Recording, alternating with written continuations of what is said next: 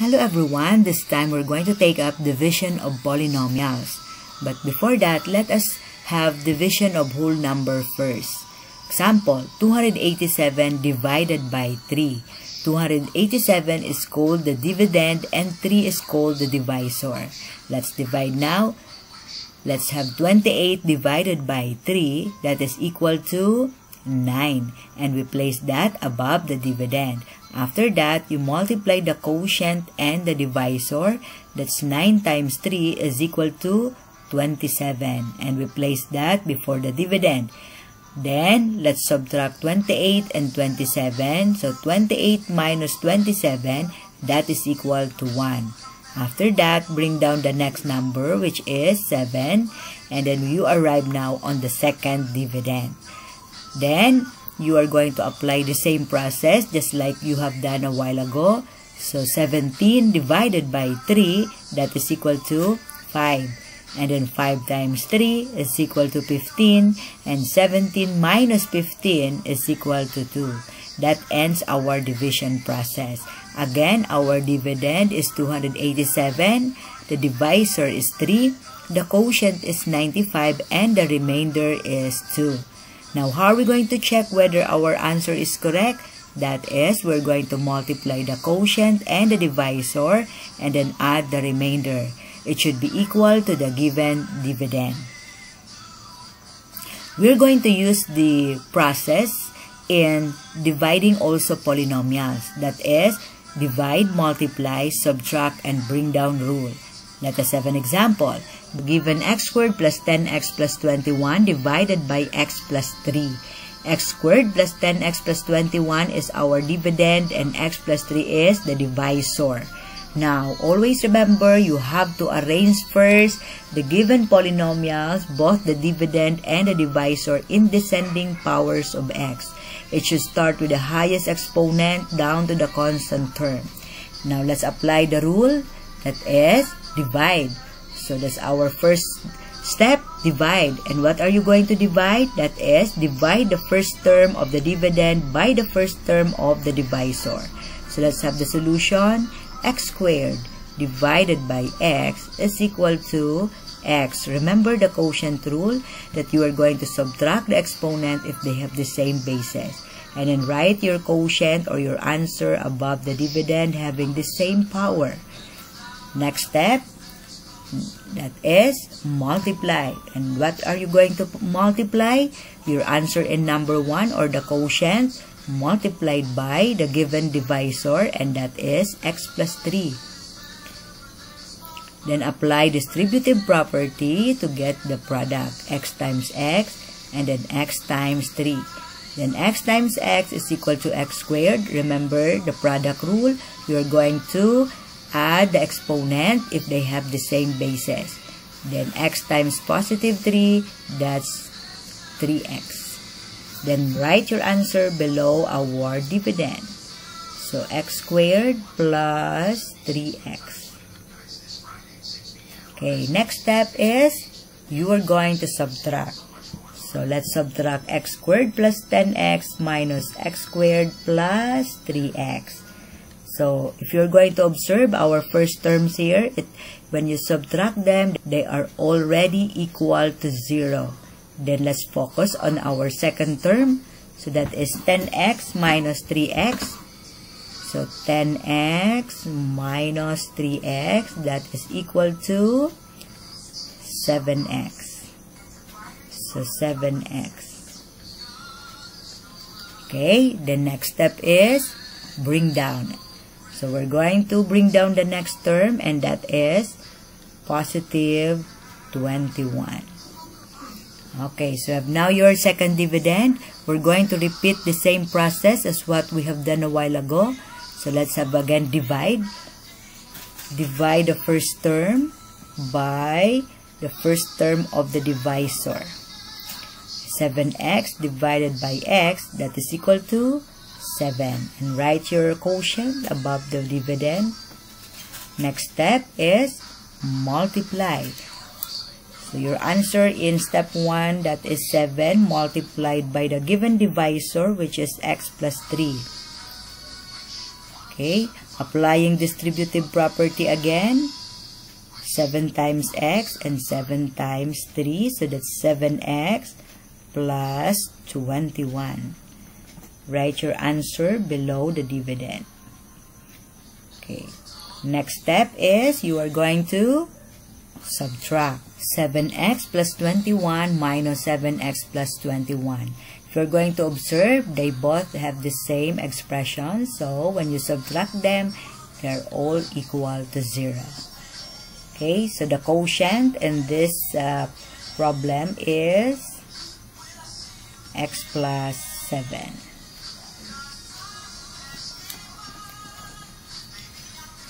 Let us have another example. Divide 4x cubed plus 5x minus 12 by 2x minus 1. So our dividend is 4x cubed plus 5x minus 12, and our divisor is 2x minus 1. But if you're going to observe on the given, the highest exponent is 3, and it's followed by 1. There is a missing term, and that is the term that contains a power of 2. You are going to write the term that contains the power of 2, but the numerical coefficient is equal to 0. Divide the first term of the given dividend by the first term of the given divisor. So that's 4x cubed divided by 2x. 4x cubed divided by 2x, that is equal to 2x squared. Write the quotient above the dividend, that is the same power.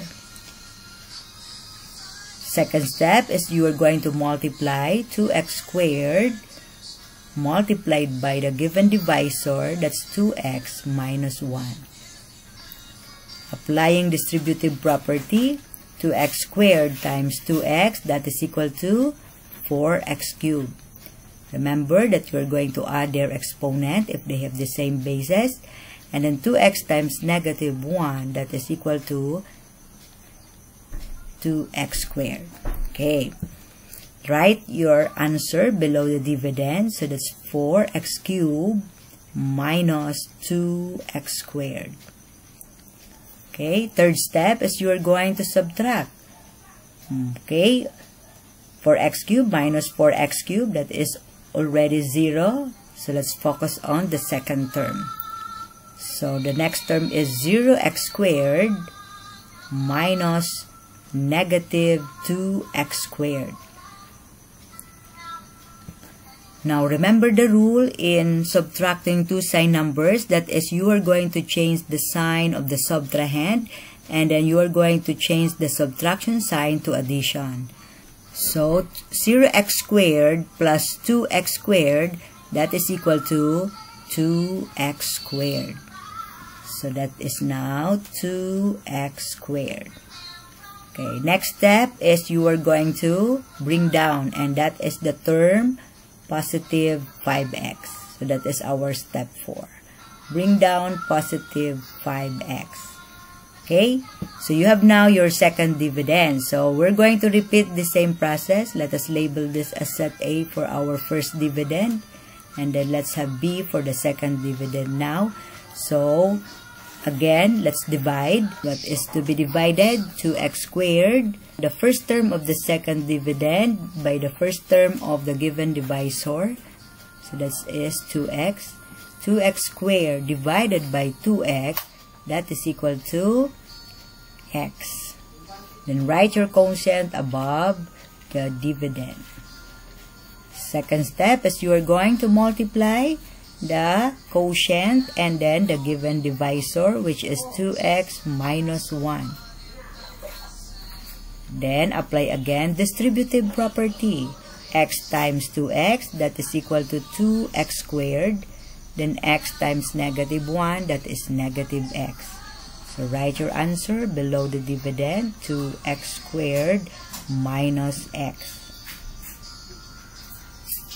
Okay, third step is you are going to subtract.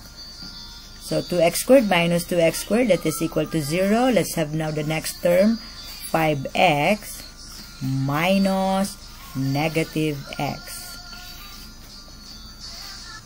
Remember the rule, when you are going to subtract sign numbers, you are going to change the sign of the subtrahend and then back to addition. So 5x plus x, that is equivalent to 6x. So write your answer here, 6x. The next step is you are going to bring down the next term, and that is negative 12. So you bring down negative 12. So you have now the third dividend, and that is 6x minus 12. We are going to repeat the same process as what we have done on set A or set B. So this is for set C for the third dividend. Again, divide the first term of the third dividend by the first term of the given divisor, which is 2x. 6x divided by 2x, that is equal to 3. Okay, so write your answer above, plus 3. Second step is you are going to multiply the quotient times the given divisor, 2x minus 1. Applying distributive property, 3 times 2x, that is equal to 6x. And then 3 times negative 1, so that's negative 3. So write your answer below the third dividend, 6x minus 3. Okay, then third step is you are going to subtract. So 6x minus 6x, that's 0. Let's focus on negative 12 minus negative 3. Minus negative 3. So remember, when you subtract two sign numbers, change the sign of the subtrahend and then back to addition. So negative 12 plus positive 3, they are unlike. So we're going to subtract the two numbers, 12 minus 3, and we're going to copy the sign of the higher number. So negative 12 plus positive 3, that is equal to negative 9. So that is equal to negative 9. So the quotient is 2x squared plus x plus 3 minus 9 over 2x minus 1. And the remainder is negative 9.